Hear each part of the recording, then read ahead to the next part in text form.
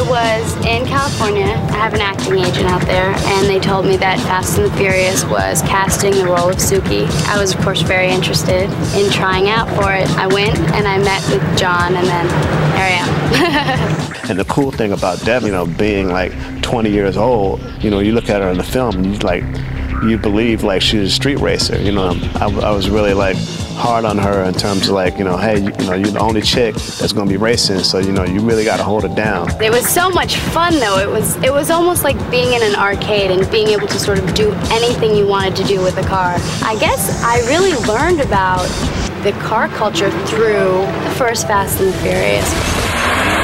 I love John. He is so giving to his actors, and he's a great teacher. I can't imagine what it's going to be like if I ever have to do anything without him. I wouldn't ever want to. We rehearsed a couple days before. We had Paul and Tyrese talking to each other about their past and what happened and what brought them to the place that they are now in their relationship. And he did all this background stuff. With me, he did something where in my first scene I have a little bit of not a problem with OJ, but I definitely have a bone to pick with him because he says something to me that I don't like. So we don't have to roll with skirt here.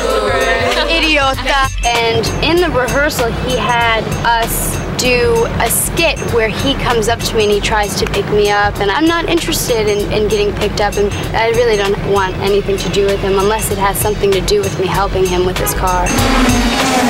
I was like, oh, these guys, they're movie stars, they're probably gonna have an attitude, I'm really not gonna even, you know, want to have anything to do with them on any level.